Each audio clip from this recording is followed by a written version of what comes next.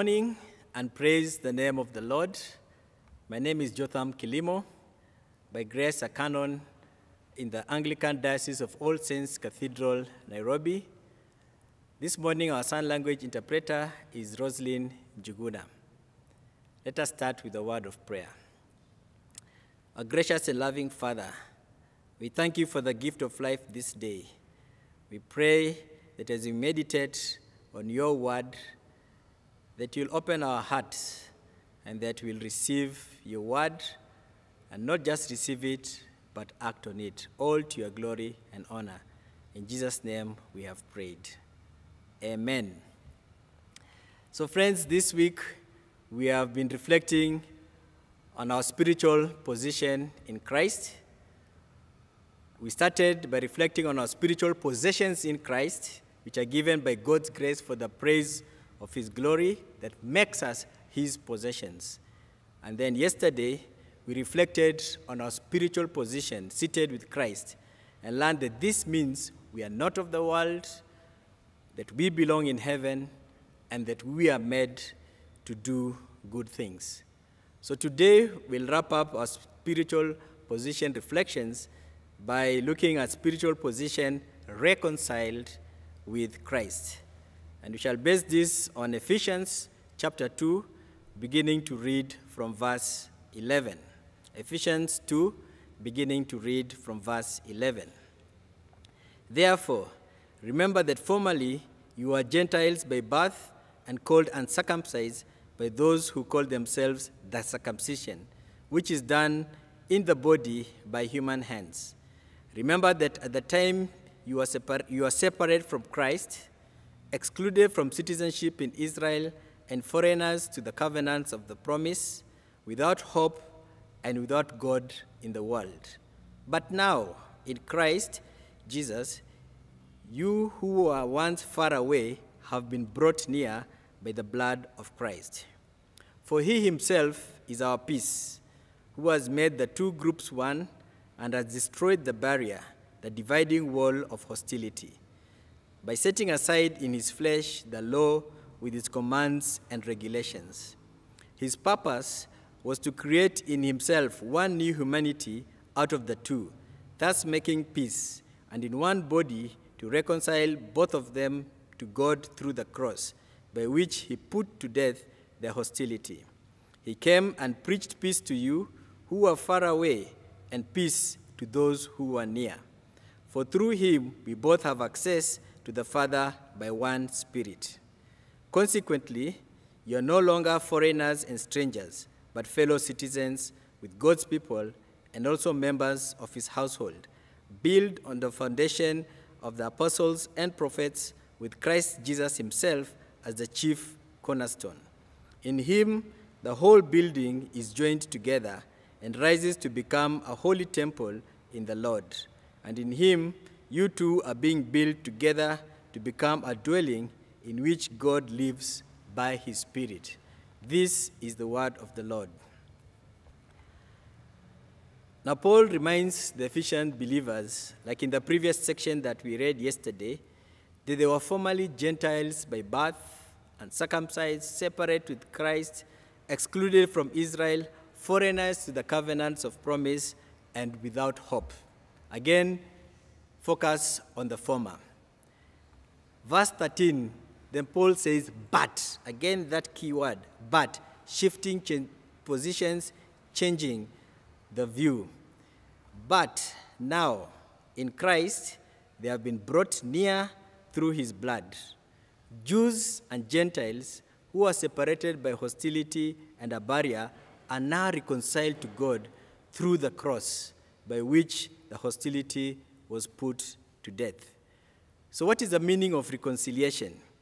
Reconciliation involves a change in the relationship, in this context, between God and man, but also between man and man. It assumes there's been a breakdown in the relationship, but now there's been a change from a state of enmity and fragmentation to one of harmony and fellowship.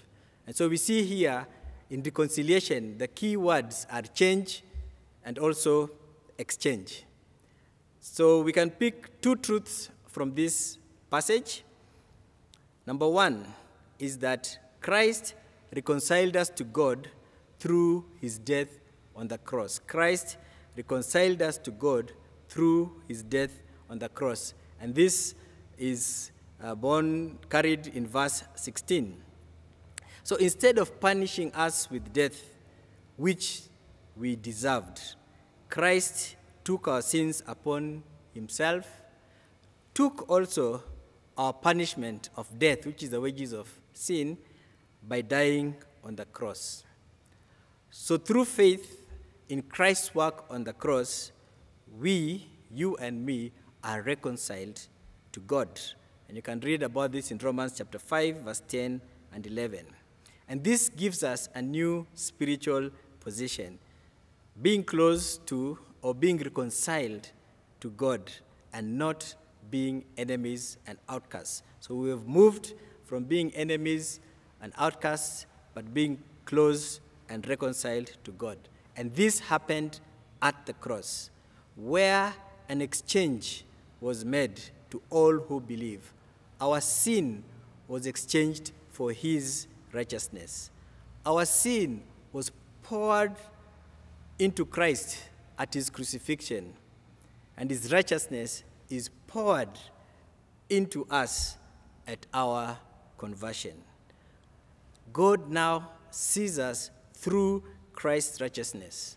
Our state changed from being far away, separated, excluded from God, without hope, to being near to God, to having peace, and to have access to God the Father through his Spirit. That is our new status, our new position. We are then no longer aliens or foreigners or strangers, but are now fellow citizens in God's household. All this through the blood of Christ that was shed on the cross at Calvary. The power of the cross of Christ gave us a new spiritual position. Sins forgiven, reconciled with God. So that's the first truth, that Christ reconciled us to God through his death on the cross.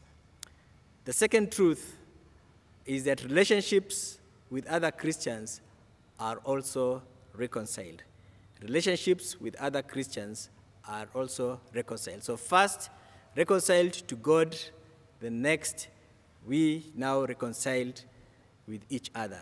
So by his death, Christ ended the angry resentment between the Jews and the Gentiles, as Paul writes there. And this was primarily caused by the Jewish laws, which excluded the Gentiles. But now, because of Christ dying on the cross, they have now become one.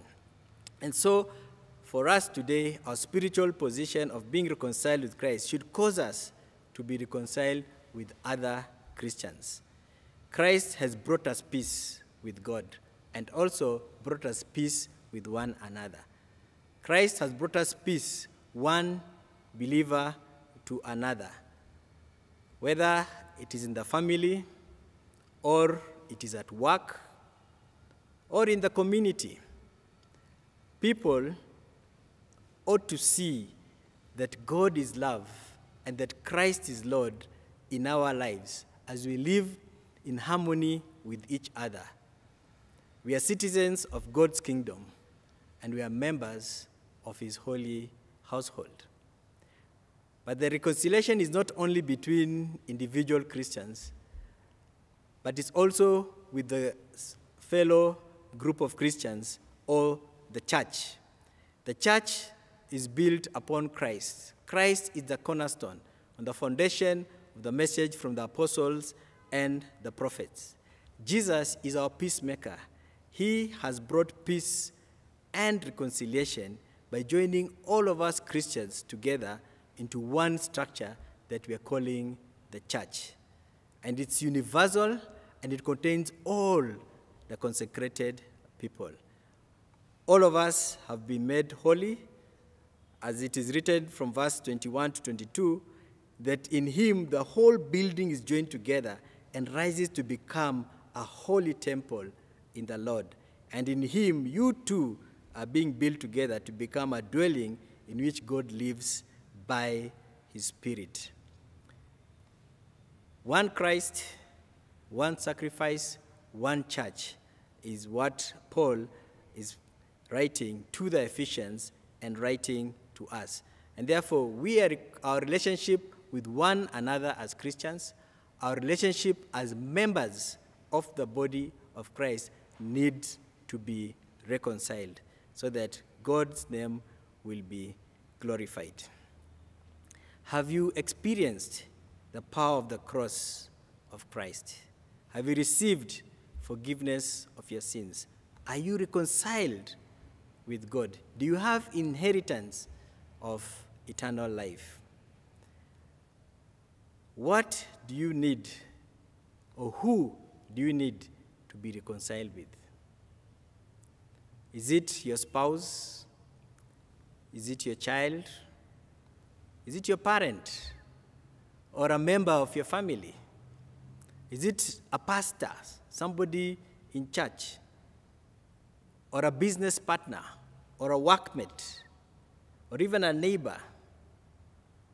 Who is it that you need to reconcile with? And as the Lord brings this name, that person or those people to your mind, would you be obedient and reach out in the power of the cross for healing and reconciliation with that person? We're not just reconciled to God, but all believers are reconciled to each other as well. The shed blood of Jesus Christ not only joins us to God, but joins every Christian to every other saint. The cross of Christ reconciles sinners to God, but also with one another. And the church, which is the holy temple of God, should be then a living testimony to that reconciliation which God has accomplished through the cross.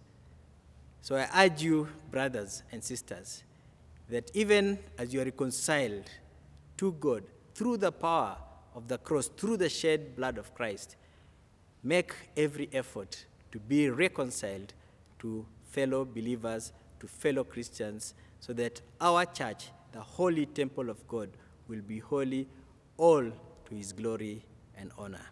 Let us pray. Almighty and ever-living God, thank you for speaking to us.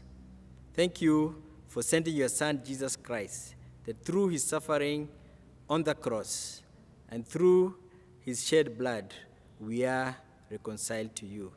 And not just reconciled to you, but also reconciled to fellow believers. Father, I pray that you'll empower your children, those who are seeking reconciliation, to be reconciled one to another, to be healed, all to the glory of your name. Strengthen your people, Lord, in the church, in the body of Christ worldwide, to love and to serve you, and in the unity brought by the Spirit, that your name will be glorified because the church is one. I pray for each one of us this day that you will guide us, walk with us today, sanctify us, protect us by the precious blood of your Son, Jesus Christ, and make us successful, all to your glory and honor. I pray this in the name of God the Father, and of the Son, and of the Holy Spirit. Amen.